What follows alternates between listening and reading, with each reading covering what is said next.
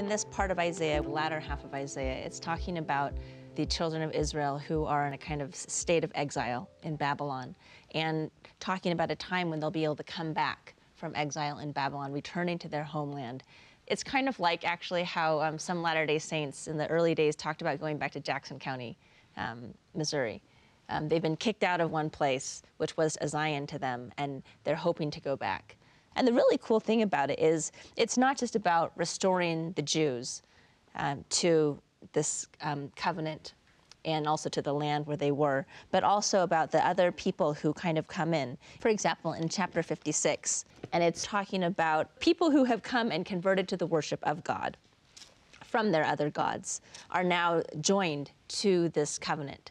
So God is saying, let this covenant be expanded.